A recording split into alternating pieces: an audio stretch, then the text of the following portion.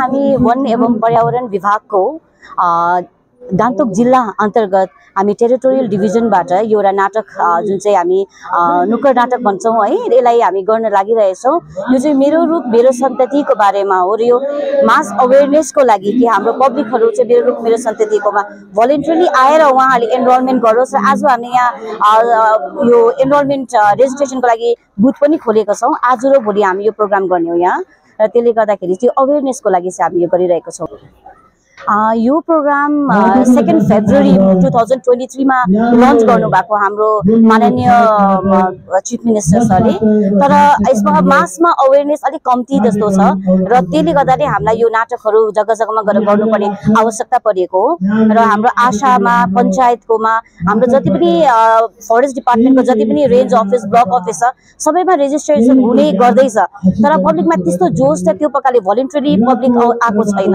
र अब हामी यसरी नै अवेरनेस पनि गरिरहेकै छौँ र यसरी हामीले आज यो हाम्रो फर्स्ट हो, यो हामीले जुन चाहिँ स्किट गर्दैछौँ बाटोहरूमा, र यसलाई हामी अरू जग्गामा पनि गरेर अझै अवेरनेस पब्लिकलाई अवेर गर्न चाहन्छौँ।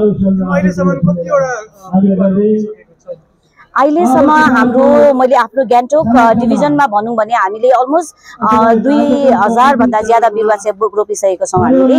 र किन अब जस्ट स्टार्ट भएको छ हाम्रो यो सिजन, र जुन चाहिँ 7 तारिकदेखि 14 तारिकसम्ममा हाम्रो जुन चाहिँ सन्तति सप्ताह भनेर हामी मनाउने छौँ, जस्तै यो मेरो रुख मेरो सन्ततिकै सन्तति सप्ताह हो।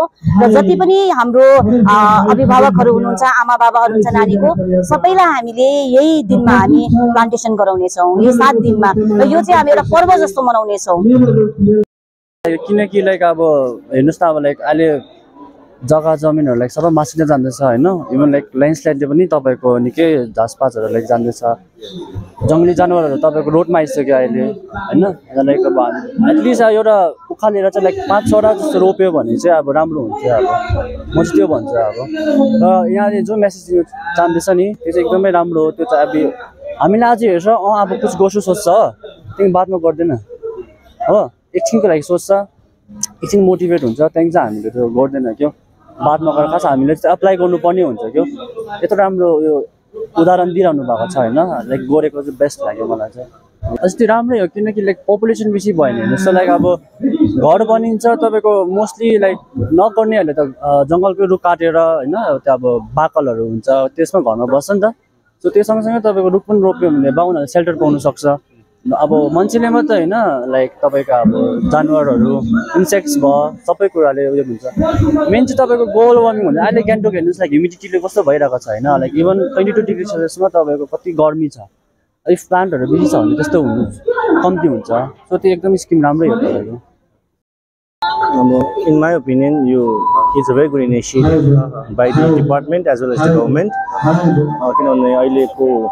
In the current scenario, there's lots of deforestation going around.